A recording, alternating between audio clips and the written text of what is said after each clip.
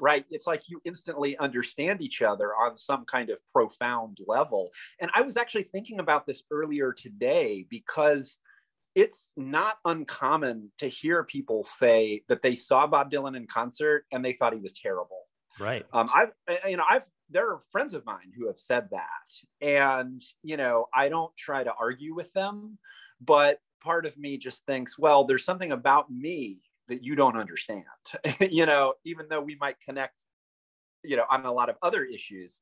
But the fact that Dylan can provoke such divisive responses, to me, is an indication that what he's doing is something very, very different as a live performer than what anybody else is doing. And if you're on his wavelength and you get what he's doing, like you do, and I do, and many of our Bob friends do, then he hits you in a really powerful way. Yeah, I have kind of an unusual origin story as a Bob fan, because the first time I ever heard his voice was when I saw the video for the Traveling Wilburys song "Handle with Care" in 1988. And that song was very different from what you typically heard on MTV at the time. And the style of the video was also very different because it was so simple. It was just four guys standing around a microphone with acoustic guitars singing. And I knew who most of the other guys were. I knew who George Harrison was. I knew he was in the Beatles. I knew who Tom Petty was because he was a big MTV star at that point. And I knew who Roy Orbison was because he was in heavy rotation on oldies radio. And my dad was a very big fan of early rock and roll, but my dad was not a Dylan fan. And I never heard Dylan.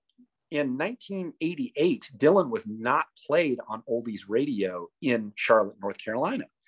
And it seems kind of strange to say that, because now Like a Rolling Stone is in pretty heavy rotation, I think, on all of the oldies stations. But it was almost like at that time, an oldies, like the oldies were 50s rock and roll and early 60s. And there was kind of a cutoff point of like 1964. Like you could hear the Beatles, but you would hear "I Want to Hold Your Hand" and "I Saw Her Standing There." You didn't hear anything after that. And so anyway, to make a long story short, I bought the cassette tape of Traveling Wilburys Volume 1, and my favorite songs on it were the Dylan songs. And I kind of thought, I need to, find out what else this guy has done. So I went out and bought Highway 61 Revisited. And the very first time I ever heard Like a Rolling Stone was when I had bought that tape without ever hearing it. And I took it home, played it in my bedroom. And, like Bruce Springsteen said, that opening snare drum it was like the sound of someone kicking open the door to your mind. It was less than a year after I became a fan that I was able to see him live for the first time. And that was a really interesting time because it's pre-internet. So I didn't know what the good albums were. Today it's like, if you're immediately aware of what the critical consensus is of an artist's entire discography. If you look them up online, you look them up on Wikipedia, you know what the conventional wisdom is about what their best work is, what their worst work is. But back then I was just buying albums kind of randomly. And I think I had maybe 8 or 9 albums by the time I saw him. And I didn't have a lot of the most famous ones. I definitely did not have Desire. I didn't get that for years later. And I don't think I had John Wesley Harding or, but at the same time I had Shot of Love, and I had his first album. I had Bob Dylan from 1962. So when I saw him in August of 1989 as a 14-year-old kid, he played 2 songs off of his first album. And it didn't seem unusual to me. He played Pretty Peggy-O and Man of Constant Sorrow. That's great. I was there with my buddy Franklin, who was also 14, and we knew those songs, and we just kind of assumed he did that at every show. It took a while, but also I probably did have an inkling because that was the first concert I ever saw without parental guidance. That was the first show that I chose to go and see. And I went with a friend my own age, and, you know, my dad dropped us off at the venue. So I was already enough of an independent thinker to kind of, to have cultivated, you know, a certain taste. And so it's really kind of not a coincidence, I think, that I would go deeper and deeper into his work over time. But it probably took about a good decade before it got to the point where I thought, you know, I need to see him as often as possible, because these shows are so important. And he's like the American Shakespeare.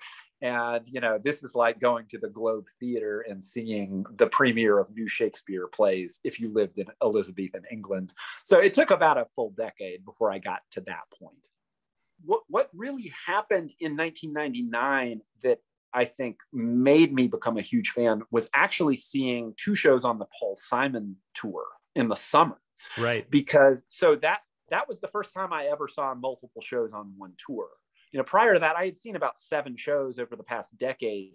And then, you know, that's when I first realized, oh, wait, it's a completely different show from night to night.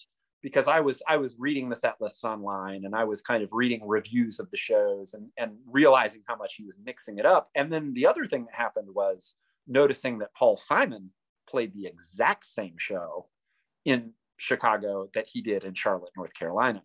So it's like, you know, the arrangements are the same. He sings them the same.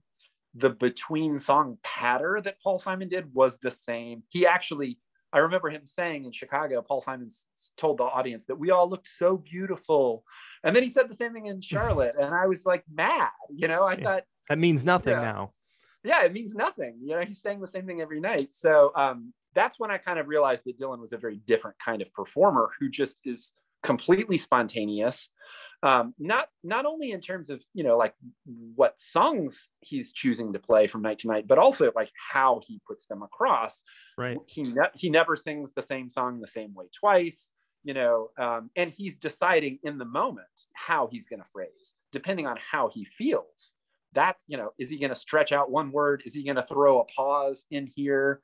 Is he going to throw a little laugh in here? It's all being decided in the moment. And that, to me, is the genius of Bob Dylan, is that spontaneity, that dynamic quality that I've never gotten from another live performer.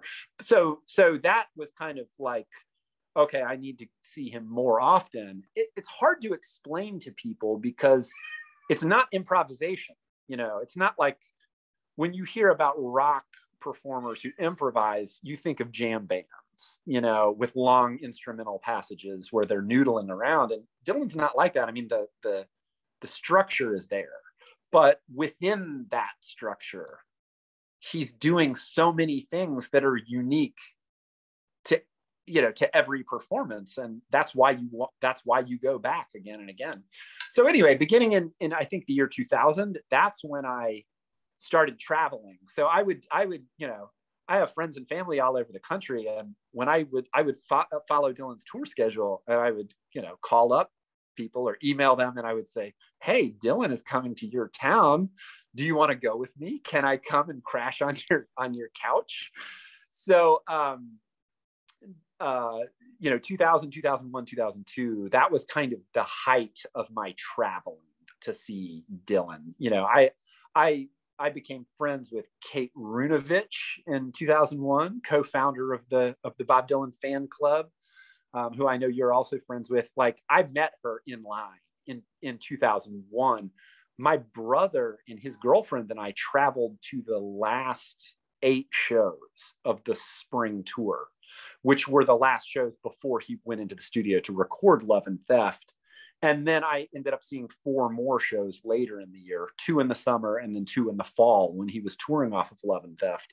And so that, to this day, 2001 is the year where I saw the most shows. I saw 12 shows that year.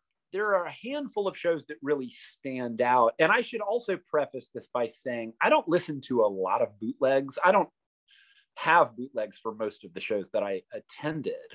So most of my you know, opinions about the best shows are kind of based on the experience of being there, you know, like how we were talking about Milwaukee earlier. I mean, that to me is one of the best because of circumstances other than what was happening, you know, on stage. Although it was a great show. But I would say in 2002, I was at the show in Red Bluff, California, which is a very well-known show. It was kind of the first show that a lot of people heard from that tour in good quality, because it was the first show to start widely circulating. But the show itself was special because it was held in like a giant barn. It was a livestock arena with a dirt floor. So it was an indoor venue, but it was like in the middle of nowhere in California. And when I say livestock arena, it's the kind of place where they auction off, you know, cattle. That's crazy. Yeah. And like, you know, it's like he was, I think, between playing in Oregon and Berkeley. So he was like working his way down the coast, and he clearly likes to play these weird, you know, out of the way places. And I think the unique quality of that venue really inspired him to give a special show. He played an incredible version of You're a Big Girl Now, which was, I think, the first time he ever played that on piano. And, you know, just a few other songs. I Shall Be Released, phenomenal. The Warren Zevon covers and so on and so forth. That was a very memorable show. My personal favorite show is probably a show he gave at the Park West in Chicago in 1999, which was the first night of his fall tour. I'm not sure if you were following him then, but Phil Lesh was the opening act of that fall tour. And you know, the fall tours are always the best, but there were only 2 nights where Phil Lesh did not open for Dylan. Or it may have been a co-headlining tour, but there were only 2 shows where Dylan did not perform with Phil Lesh. And I was at both of them. It was the first night and the last night. The first night, he did basically 2 shows in a row at the Park West, which is a small club. It holds about 500 people max. So they were kind of warm-up gigs. And that was my first time being, you know, against the stage. And I was so close. The stage is low too. I mean, I could have jumped on it. You know, it went up to about my waist. And so being able to see Dylan that close, seeing the blue in his eyes, seeing all of his facial expressions, watching everything the band was doing, you know, whenever you hear a sound, you immediately know where it's coming from. So you know how it is. It's hard to ever, once you've done that, it's hard to ever go back. It's hard, yeah, it's hard to ever go back because it's, you know, you're a part of the show when you're that close in a way that you're not when you're further back. And of course, you know, he'll look at you if you're in the front row. He'll look into your eyes when he's singing. And it's a kind of nerve-wracking experience to be seen by Bob Dylan. But he was also super animated at that show. He high-fived somebody in the front row. I know, Matt, you're a recipient of a Bob Dylan high five. But to see him do that, and also at that time, this is sort of when not everybody was online, you know. I mean, I know Expecting Rain existed and Pagel site still existed, but it was, you know, people would write down the set list so as to not forget it. And there was somebody next to me who was writing down every time he would start a song. They would write it down on a piece of paper with a pen. And you can hear this on the bootleg. Dylan says to that person, "You writing a check for me? How much are you making it for?" That's great. Yeah. So that was, you know, prior to this tour, that kind of banter was a little unusual.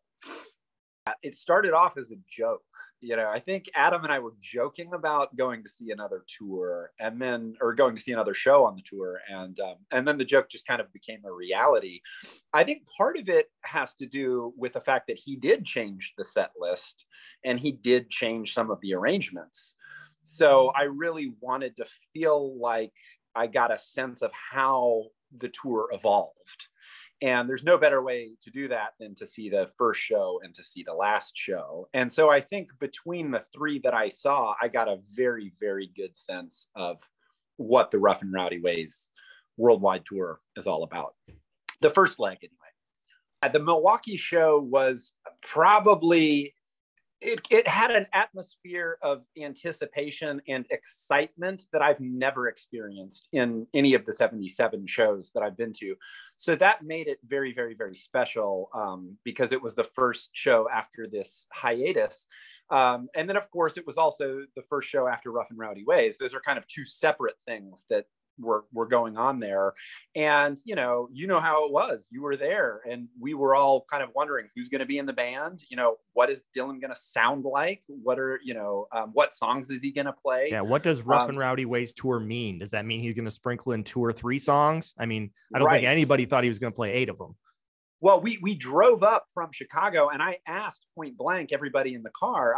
Ray Padgett was also riding with us, and I said, "How many songs do you think he's going to play off Rough and Rowdy?" And without missing a beat, Adam and Ray both said at the exact same time, 3. So, which I think is kind of a logical guess. And then the fact that we got 8 was just more than what we could have dreamed of. So it was mind blowing. But then on top of that, you had all these other, there was so much going on. It was like, wait, who is that new guitarist? We were looking at Doug Lancio, trying to identify him. We were watching the new drummer. We were,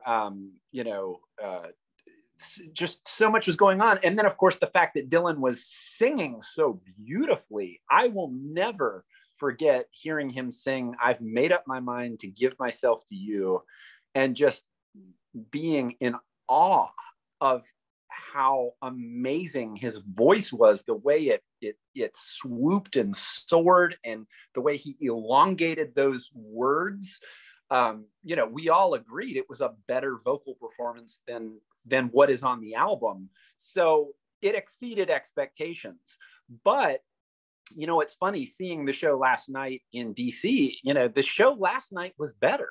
I mean, it's tough to compare, because the atmosphere was very different. There wasn't that what the hell is going to happen factor, but the band is more confident now after having 21 shows under their belt. So the band was tighter. And I think the guitar players in particular really knew exactly what to do in a way that they didn't on opening night. At the end of the day, Dylan's vocals are the most important thing. I mean, we all want exciting set lists. We want rare gems to be performed, but what you really want are emotive vocals where you feel like he's 100% committed. And that's what we're getting on this tour, to a degree that I think you'd have to go back to 2002 to really feel the passion in his singing. And I'm not one of those people who thinks that, the years where he was doing a lot more growling and barking is like some dark period in his career. I think, I've never seen a Dylan show that I would say is bad. Even the worst Dylan show I saw was still pretty damn good. But yeah, the singing on this tour, it's undeniable. It's, there are people who are seeing shows on this tour who had written Dylan off, who are all of a sudden reevaluating, what they previously thought. And that's, it's pretty damn gratifying. And I think Rough and Rowdy Ways has a lot to do with it.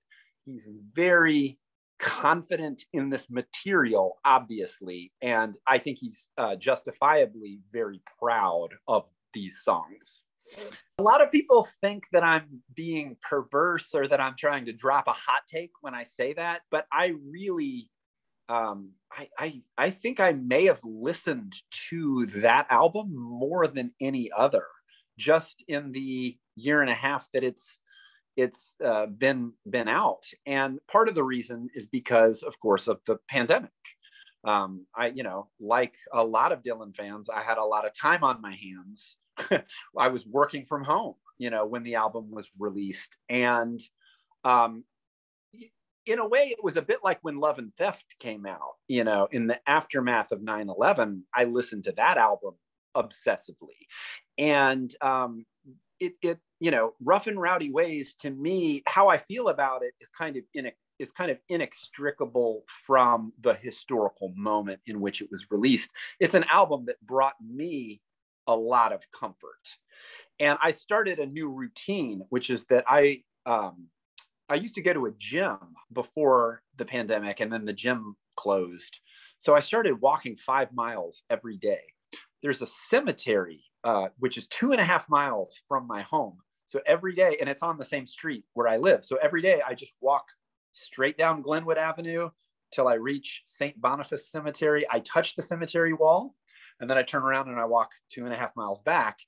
And it takes about 1 hour and 10 minutes to do that, which is, you know, enough time to listen to all of Rough and Rowdy Ways. So I literally listen to the album in full every day, at least once all the way through, and then would oftentimes, especially in those early months, would listen to it, you know, in addition to going on those walks.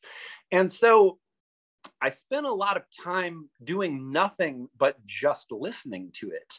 And this is something I don't really do with music these days. I mean, when I was a kid growing up in the 80s and 90s, pre-social media, I would buy an album, sometimes on cassette tapes, you know, and then sometimes on vinyl, and then later on CD. And I would listen to it in my room, lie in bed and stare at the ceiling and just listen to the music. And now, of course, you know, with the insanity of modern life, where you're just being bombarded with information everywhere, I'll listen to music around the house, but I'm always doing other things. And so, you know, the pandemic forced a lot of us to slow down. And just being able to go on this walk and listen to these songs, I got very, very, very deep into this album in a way that I would have eventually, because I think the material is profound. I think Rough and Rowdy Ways is really the ultimate Bob Dylan concept album. But I think I grasped that more quickly because of how much attention I was able to pay to it, you know, in the weeks and months following its release. Well, I think, you know, you could argue that a lot of Dylan albums are concept albums. You know, a lot of people have tagged Blood on the Tracks, you know, the Divorce album and so on and so forth. But I think Rough and Rowdy Ways, to me, is perhaps his most autobiographical album, not in the way that people think of songs like Sarah as being autobiographical, where he's addressing an individual, but in the sense that, to me, the whole album, every single song, is about what it means for Bob Dylan to be an artist. And I think, you know, the album is structured almost like a 2-act play. And Murder Most Foul, in my opinion, is the entire second act. You know, I'm sure you saw on Expecting Rain on the forums, there was a whole debate, which I thought was very silly, about, you know, is Murder Most Foul even part of the album, or is it a bonus track? Which I thought was crazy that people would think that. That to me would only make sense if there was a version of the album available without Murder Most Foul on it, but right. you can't buy it that way. But I do understand why people thought that, because it is kind of segregated onto a second disc. But to me, rather than that being Dylan sort of trying to de-emphasize that song or to separate it, to me, that was his way of putting a spotlight on it, saying this song is so important that if you're listening on CD, you know, you're going to have to change discs and you're going to have to mentally prepare for this epic song, which is the conclusion of this album. So to me, the first 9 songs are all, in a way, roads that lead to Murder Most Foul, because the whole song Murder Most Foul is about, you know, of course, the assassination of John F. Kennedy, but more importantly, it's about how people turn to art and how they turn to music specifically in times in times of trauma. And so Dylan is putting himself in that lineage of all of these other artists that he's name checking in the song. And so, you know, in a way, every one of the preceding 9 songs can be seen as relating to Murder Most Foul in some way. I don't think that album would have turned out the way that it had if not for him winning the Nobel Prize in Literature. Most obviously, the song Mother of Muses I think was inspired by his having won it, and the inscription that's on the back of the medal, he kind of alludes to it in the lyrics to that song. But more importantly, the album is so big. It's such a bold album. It's so ambitious. There are he references history in it over and over and over again, especially historical tragedy. There's kind of this sense of cycles of history repeating itself. The function of artists throughout the ages, going all the way back to classical antiquity. And, I think it's funny, before Chicago, I was talking to Ross Berman. He actually said this when we were having pizza. I don't know if you heard him. He said he thought that Tempest was supposed to be Dylan's last album. And that when he won the Nobel, Dylan probably said, damn, now I have to do another one. And I said, my response was, yeah, but that's what's great about it, because he's basically saying, oh yeah, well, remember how I won the Nobel Prize in Literature? This is why. So it's like a swinging for the fences kind of album. Behind us, there was a family of 4. There's a husband and wife and their 2 college-age daughters. And they were seeing Bob for the first time. And the mother asked me, have you seen him before? I said, yeah, this is my 75th show. And she couldn't believe it. She said, 75 times? I said, yeah. And she said, well, when was the last time you saw him? And I said, 2019. And she had this worried look on her face. And she said, how was he? And I said, he was fantastic. I said, have you heard Rough and Rowdy Ways? Because I kind of thought if she had heard that album, that would be a good indication of what to expect from the show. But she said, her response was, he has a new album. Uh-oh.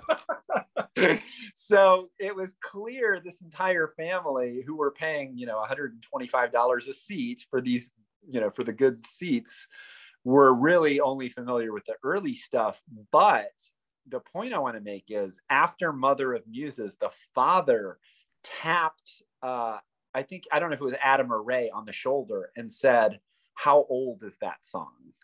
And whether it was Adam or Ray, they responded, oh, it came out last year. And I could just tell that by the way he asked the question, he was really impressed by the song. He wanted to know, when it was from. So that is what's really exciting, is seeing how well the new songs are going over, with casual fans and hardcore fans alike. I mean, the thing that grabbed me about Dylan initially was the sound of his voice. And I think, of course he's the greatest songwriter of all time, but I think I'm more interested in him as a singer than I am as a songwriter. That's the quality that keeps me going back. He's a singer and a live performer, and he always has been.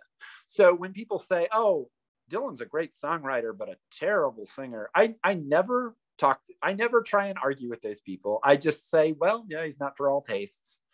And I think to myself, hopefully someday you'll get it, but I'm not going to be the one who tries to change your mind. What I'm really talking about, I think, is it's Dylan's artistic integrity, as a singer. The inability for him to be fake, the inability of him to go through the motions as a performer. It's almost like, and of course this extends to the choice of material he's going to play. It's been pointed out, he is the only 80-year-old performer who has a new album that comprises half of his set list. At least at that level of fame, nobody else can do that who is from that generation, which is amazing. There are other performers I like, not even Neil Young, who I think maybe comes the closest to being a Bob Dylan-like figure in terms of his relentless touring and how prolific he is in putting out new material. You're not going to see Neil Young play 8 songs off of his new album when you go see him live. Nobody else can do it. Their fans wouldn't let them. And it's almost like Dylan has sort of gotten to this point where, yeah, there's always going to be those people who show up expecting him to be playing an acoustic guitar and singing Blowing in the Wind and The Times They Are Changing. How these people still exist, I find, I don't understand how they're unaware of the fact that he's changed over time, but he's really throwing down the gauntlet and saying, look, I'm a different kind of performer now. And if you want to come along with me, you want to see me live, you have to be familiar with what I've been doing for the past 10 years. He marches to the beat of his own drum to an extent that no major American artist does. It's like he's not afraid to alienate his fans. He's not afraid of being misunderstood. He does what he wants to do. And I, as an artist myself, I find that incredibly inspirational because, I hope to be creating when I'm 80 years old and I want to have that same degree of integrity.